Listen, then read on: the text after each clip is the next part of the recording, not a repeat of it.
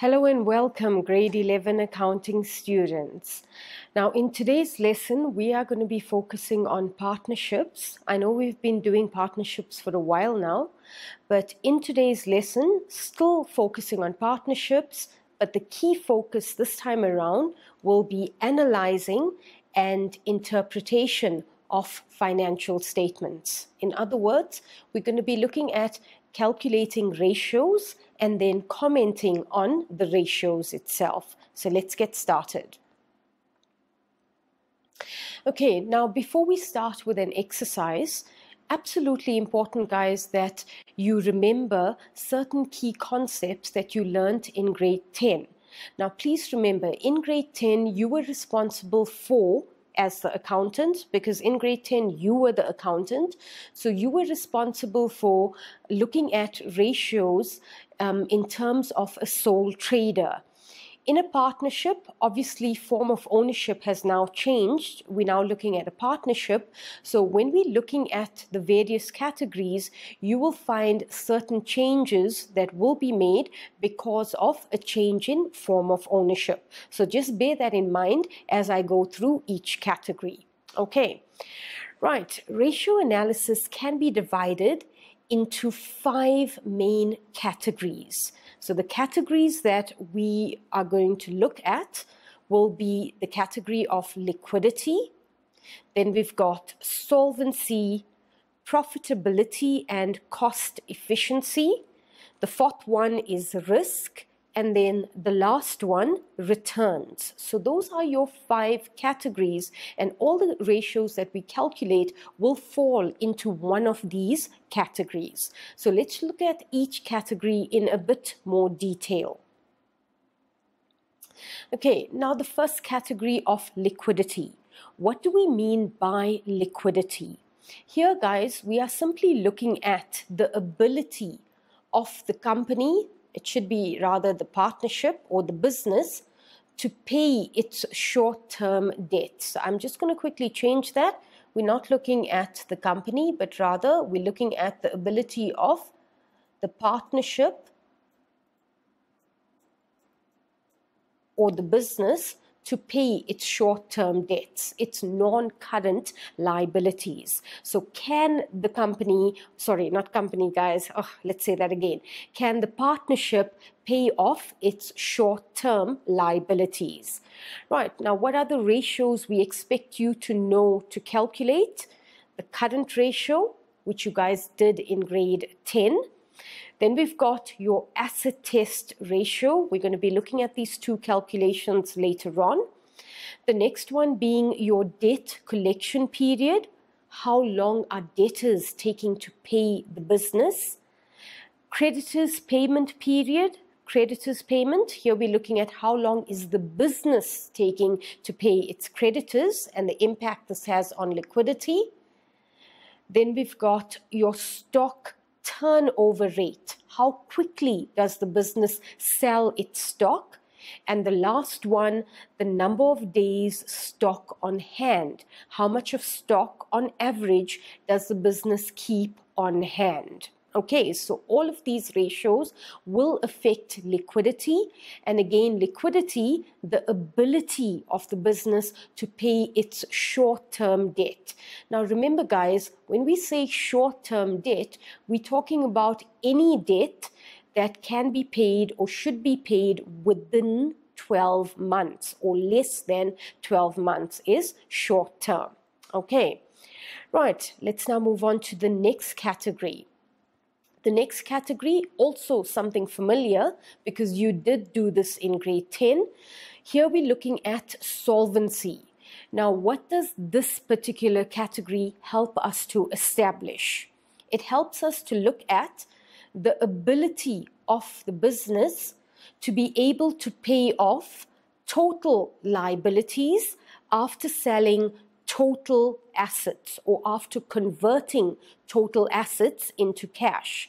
Right, what does this simply mean? It simply means if I take all my assets, so when we talk total assets, we're talking about your non-current assets plus your current assets.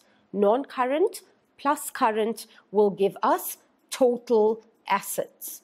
So if we convert our total assets into cash, will we be able to pay off our total liability or total debt? And again, the word total liability refers to your non-current liability plus your current liability. Non-current, obviously long-term, current liability short-term, total is looking at the sum of the two. Okay, there's only one ratio that you guys need to remember when it comes to solvency, and that is total assets being compared to total liabilities. Right, let's move on to category 3. The third category focuses on profitability and cost efficiency. Now, immediately, guys, when we talk about profitability, you think of income versus expenses. So in terms of this particular category, we're going to look at whether or not expenses have been well controlled or well managed for the year. It also looks at whether there's been an increase or decrease in profit. Okay, so the various ratios that fall under profitability and cost efficiency are your gross profit on sales. Then we have gross profit on cost of sales.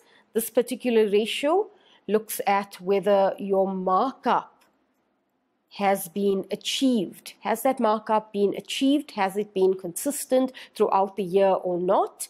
The third ratio is, let's just put this down a bit, your net profit on sales. The fourth one, operating profit on sales.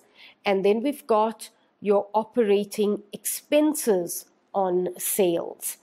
Now remember, guys, when it comes to analyzing financial statements or calculating ratios, obviously this involves you learning of certain formulas or certain formats. When it comes to your cost efficiency or profitability category, it's very, very easy to learn off the format because the actual name of the ratio gives you the formula. So for example, gross profit on sales simply means I'm taking my gross profit, the word on, divide that by sales, and if I multiply this by 100, I get my percentage gross profit on sales. Just want to include, this should be percentage gross profit on sales. Right, similarly, gross profit on cost of sales, you're going to do the exact same thing. So you're going to take your gross profit, you're going to divide this by cost of sales, and again, multiply it by 100. So this particular category, guys, not difficult to learn off the formulas. Remember, all these formulas are already in your textbook. Sometimes your teacher may summarize the formulas and give it to you on a formula sheet, but remember, it is your responsibility to learn off the formulas. Okay, right, let's move on to the next category. The fourth category focuses on risk. Now, what do we mean by risk? Here we're looking at the actual risk and cost of borrowing capital versus using your own capital. Now, remember, every business wants to obviously, if you take partnerships, because in grade 11, we deal with partnerships. In terms of the business itself, obviously it's beneficial for the partners to contribute their own capital into the business. But what happens if you don't have own capital? You don't have sufficient own capital. You then have to borrow capital. Borrowing capital implies applying to the banks and obviously taking out a loan, a long-term loan, in order for you to fund your business or to expand your business. So sometimes taking out a loan is necessary, but it obviously comes with a cost, and that cost is the interest that you have to pay. So this category looks at Firstly, can I borrow capital? As well as, is it worth me borrowing capital? Because remember, you've got to pay interest. So there's no point in borrowing capital, using the bank's money, but not generating enough profit to pay off the interest and obviously also satisfy the partners. So we're going to obviously talk about this ratio a bit more, or this category rather, when we do an example. But for now, when we talk about risk, what are the two ratios that you need to know very well? The first one is your debt equity ratio. And please remember, guys, when we talk about debt, we are talking about your non-current liabilities. Not total liabilities, but non-current liabilities. Equity, here we referring to capital contributed by both partners plus their current account balances. Okay, just be very careful, because if the current account balance has a credit balance, you're going to then add. If, however, it has a debit balance, you will then subtract. Okay, right. The second ratio in this category is your return on total capital employed, and sometimes your exam papers or even your textbook may refer to this as return on average capital employed. Okay, right. The final category, before we look at an exercise together, is the category of returns. So in this particular category, okay, what are we now focusing on?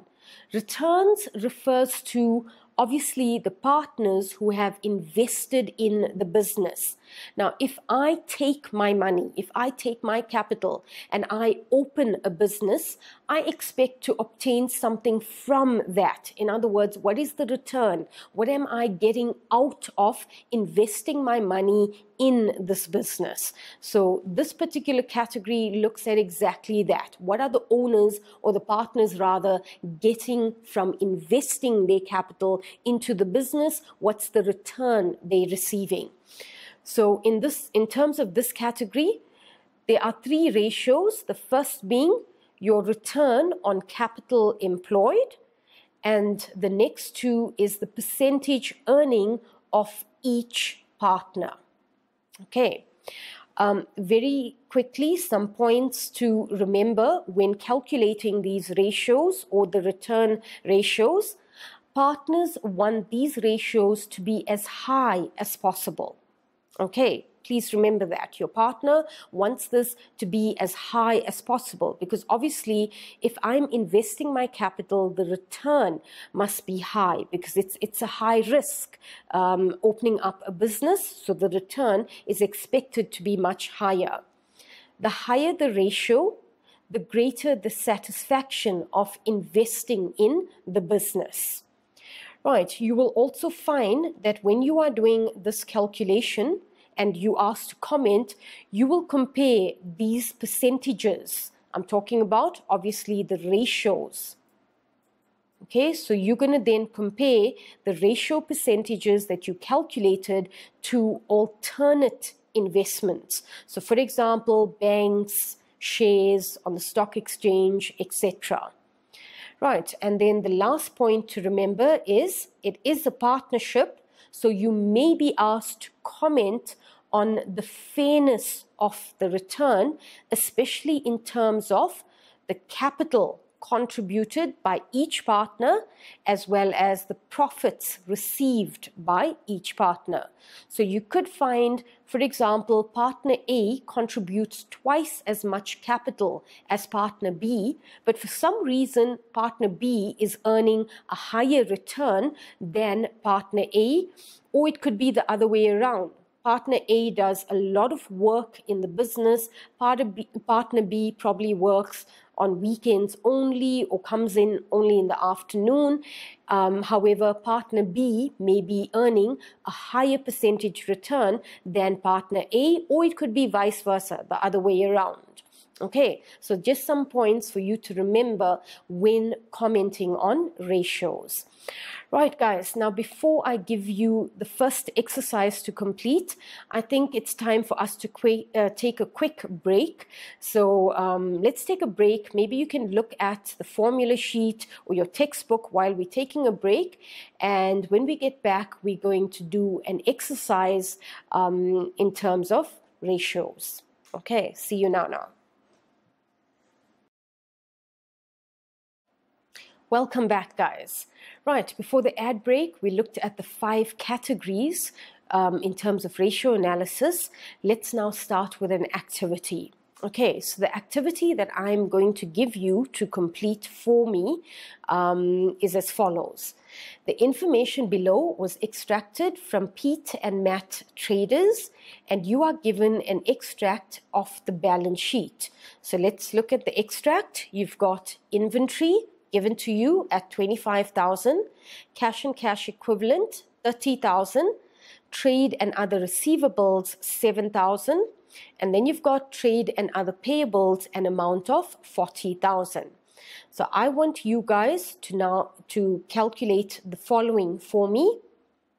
Okay, so using the information, I want you to calculate the current ratio, then calculate for me the asset test ratio, and then the last part to the question is briefly comment on whether or not the business should be concerned about their liquidity position.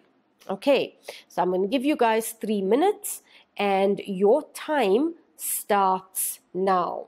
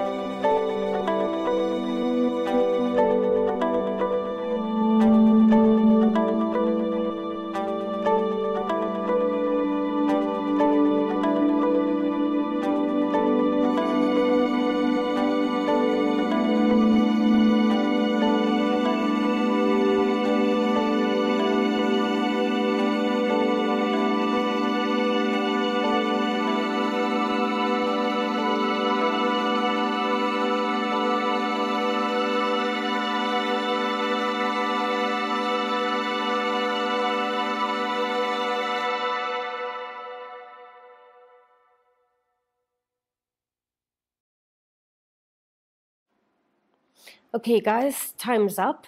Let's see whether you were able to answer this correctly. I'm sure you were. Okay, the first question, calculate the current ratio. So we all know current ratio, we are comparing current assets is to current liability.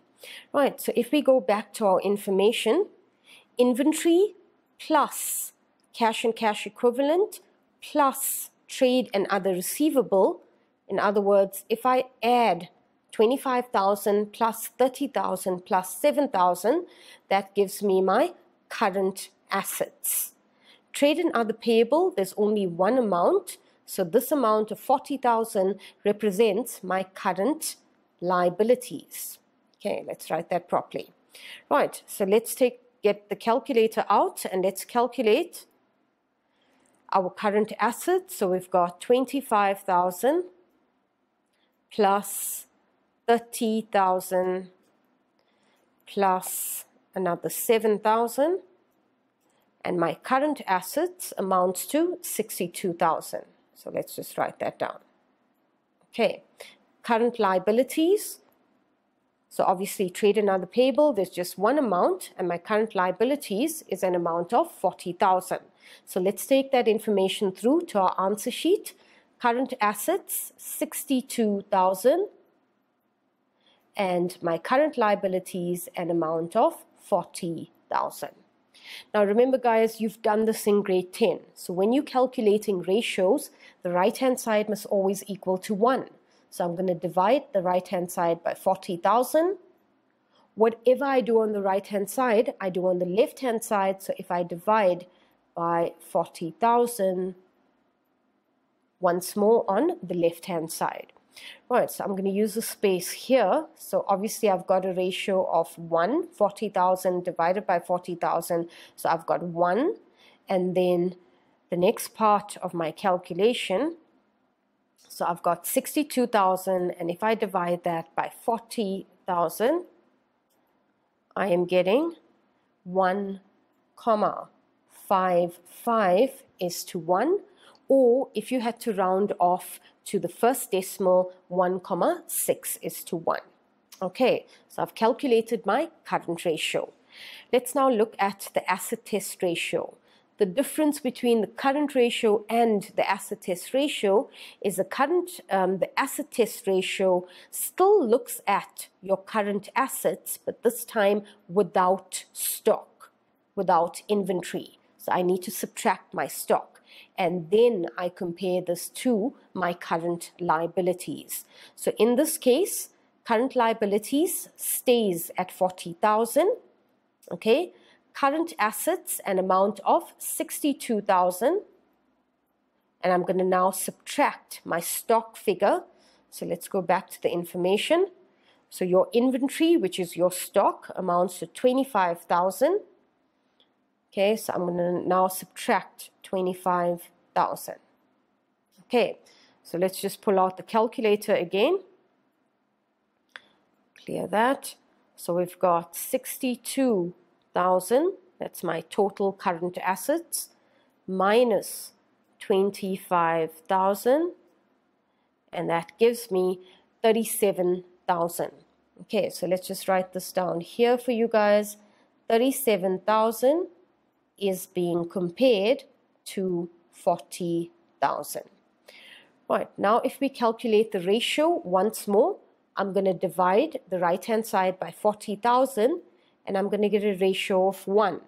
Whatever I do on the right-hand side, I do on the left-hand side. So 37,000, let's get the calculator out again. So 37,000 divided by 40,000, and that gives me 0,92 is to 1. Okay. Right, so I've done the calculations for both the current ratio and the asset test ratio. Now let's look at question 3. Question 3 wants me to interpret or comment on these calculations above. So question 3, briefly comment on whether or not the business should be concerned about their liquidity position. So going back to my explanation earlier on, liquidity, will we be able to cover our current liabilities if we had to convert our current assets into cash? does the business have sufficient current assets to cover their current debt or current liabilities? Right, so looking at this situation, the current ratio obviously tells us that for every 1 rand of current liability, the business has 1 rand 55 cents of current assets. So looking only at the current ratio, you're probably thinking, okay, this is fine, this is not an issue. If I've got 1 rand of debt, I've got 1 rand 55 in terms of my current assets. The asset test ratio, however, guys, let's look at this asset test ratio. If we take away stock, is the business still able to cover their current liability? So that's what this ratio looks at. So for every 1 rand owed, in terms of current liability, the business only has 92 cents in terms of current assets without the stock. Okay, so this situation here, not a pretty picture in terms of liquidity. Okay, you guys got that. Right, so briefly comment on whether or not the business should be concerned. Yes, they should. Okay, so yes, they should be concerned. And the reason, although the current assets or the current ratio, guys, I'm abbreviating, but remember you are not allowed to. So although the current ratio indicates that the business has, okay, fix that quickly. Okay, although the current ratio indicates that the business has 1 rand 55 cents for every 1 rand of current debt. Okay, or you guys can obviously quote the ratio above, right? Then you mention the asset test ratio. Okay, so the asset test ratio, I just want to quote. Right, the asset test ratio, so in brackets, I'm just going to state the asset test ratio. Remember, it was 0.9:1, indicates that the business will struggle to pay short-term debt. Okay, right, that's what these ratios have indicated.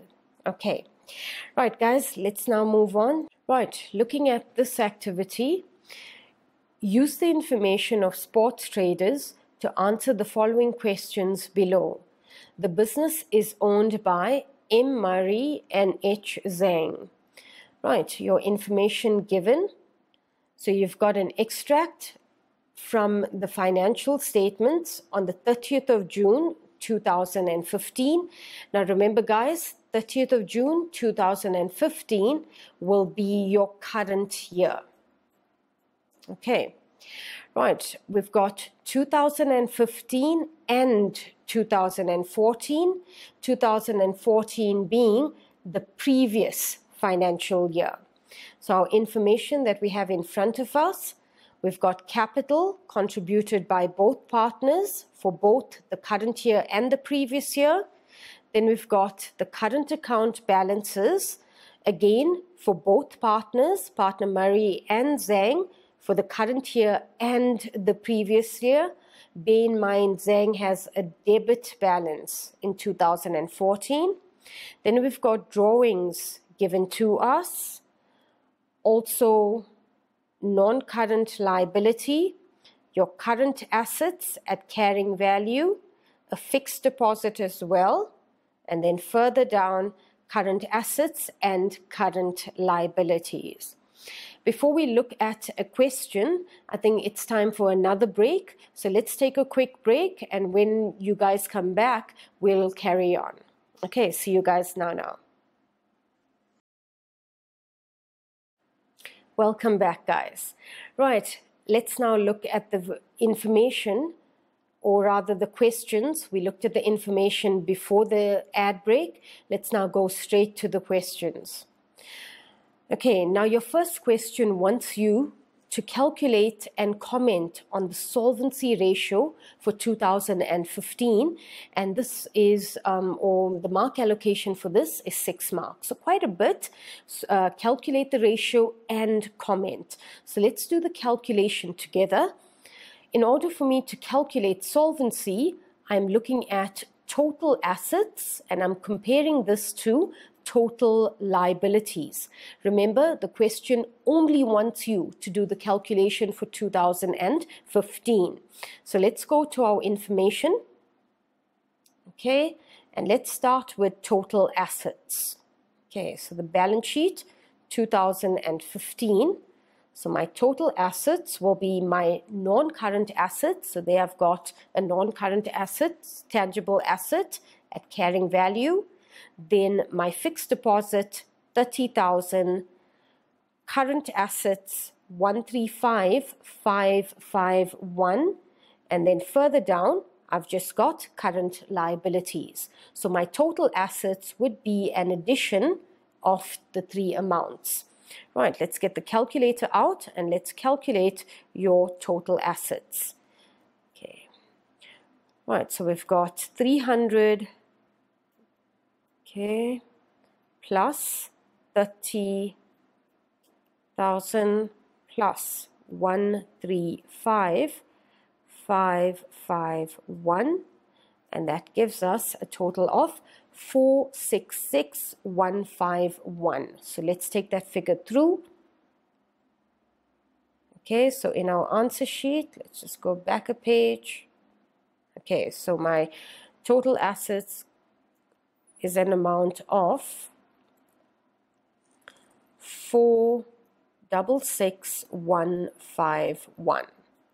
Right, now let's look at your total liabilities. So again, total liabilities will be the sum of current liabilities plus non-current liabilities. So back to the information sheet. Again, 2015. So here we're looking at your non-current liability, okay, an amount of 60,000, and then further down I am looking for current liability, an amount of 69,590. So if I add the two amounts, that then gives me my total liabilities. So let's get the calculator out again. Okay, so I've got an amount of 60,000 plus 69,590, and that gives me a total of 129,590. So let's take that through. Okay, so it was an amount of 129. Just pull up the calculator again. 590. Okay, right, now that we've got our total assets and our total liabilities, let's now calculate the ratio. So again, right hand side, divide that by 129,590. Do the exact same thing on the left hand side, divide by 129,590. So that's going to give me a ratio of, okay, so 466,151, 129,590. Okay, there we go. So we've got a ratio of 3, I'm going to round off, so 3,6 is to 1. Right, so now that we've calculated the solvency ratio, how are we going to comment on this ratio? Right, now guys, I'm not going to write detailed comments, but I'm rather going to discuss. So please as I'm discussing, you take down the key points. You guys with me? Okay, so in terms of this ratio, for every 1 rand of total debt, the business has 3.60 rand of total assets. So in other words, we have sufficient assets to cover our total debt. You guys with me? Right, not difficult to comment on this ratio. Let's now move on to the next question. Okay, the second question, a very important one, and I want you guys to listen very carefully, and if there's anything that you don't understand, please remember you can always ask your teacher. Will the business be able to obtain an additional loan of 180,000? Motivate your answer by calculating and quoting a relevant ratio. Right, now immediately guys, obtaining an additional loan is obviously looking at borrowing capital. Okay, can the business borrow additional capital? And they want you to motivate your answer by means of a calculation. In other words, calculate a ratio and motivate your answer. So let's look at which ratio is going to assist us in terms of making this call. Should the business or will the business be able to obtain an additional loan? Okay, think about it, giving you guys 30 seconds maybe to discuss this question. Let's make it a minute. I'll give you guys a minute to discuss the question. Think about the ratio that you're going to use to help you answer this question, and we'll then discuss it together. Okay, 1 minute, your time starts now.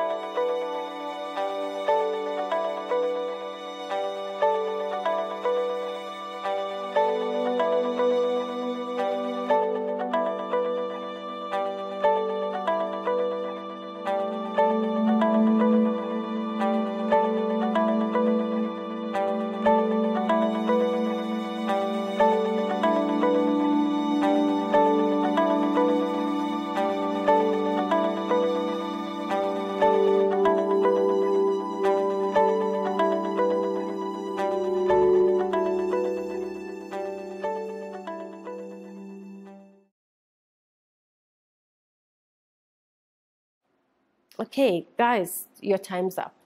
Right, let's look at the ratio that you probably discussed, and hopefully you were correct, because the ratio you need to calculate is the debt equity ratio. That's what we're looking at.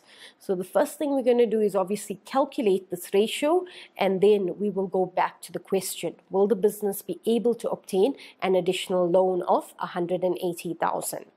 Right, I'm going to calculate the debt equity ratio before taking out an additional loan of 180,000. So let's start firstly with debt. So let's go to our information sheet. Debt, remember, refers to your non-current liability for 2015, which is sitting at 50,000. Sorry, 60,000. 50,000 was for 2014. So 60,000, let's take that amount through. So your debt, an amount of 60,000, and then equity for 2015. Okay, so let's go back to the information sheet. Your equity would be the capital contributed by each partner. Okay, so I've got partner Murray and then partner Zhang. Then also your current account balances for each partner. That's going to give us our total equity. So let's calculate the equity. Right, so we've got an amount of 140,000 plus 120,000 plus 2,490, remember, because it's a credit balance, plus another credit balance, double 160. Right, so our total equity for the 2015 financial year, an amount of 263,650. So let's take that through to our answer sheet. Okay, so it's an amount of 263,650. Right, let's now calculate our ratio. So once again, divide that by 263,650. Okay, and then divide your debt also by 263,650. Okay, so the ratio, okay, let's calculate this together, guys. So 60,000 divided by 263,650, and that gives me, okay, 0,2, and let's just round off to the second decimal, so 0,23 is to 1. Right, now what is this ratio telling me? Okay, very, very important, guys. This ratio is telling me that the business is low geared. Okay, now what do we mean by low geared? Low geared simply means low risk. Okay, the banks do not see the business as a risk because obviously they don't depend too much on borrowed capital. So if you look at, for every 1 rand of equity, of own capital, equity means own capital, they rely on 23 cents of borrowed capital. So obviously this business does not rely on debt. However, they do want to borrow additional capital. So let's now look at what's going to happen to this equation, or rather this ratio, if the business does borrow additional capital. Does the situation remain the same? Okay, so on the side, I'm looking at after taking out the additional loan, what happens to your debt equity ratio? Now remember, guys, your equity will stay the same. So 263,650, that will not change. However, your debt from 60,000, your debt will now increase because you're obviously borrowing capital. So if you borrow an additional 180,000, so your debt was 60,000 plus 180,000. So your total debt now becomes an amount of 240,000. 60 plus the 180. Okay, with me. Right, now if we calculate the ratio, so if I divide again, 263,650, and I obviously do the same, 263,650. Okay, let's get the calculator out.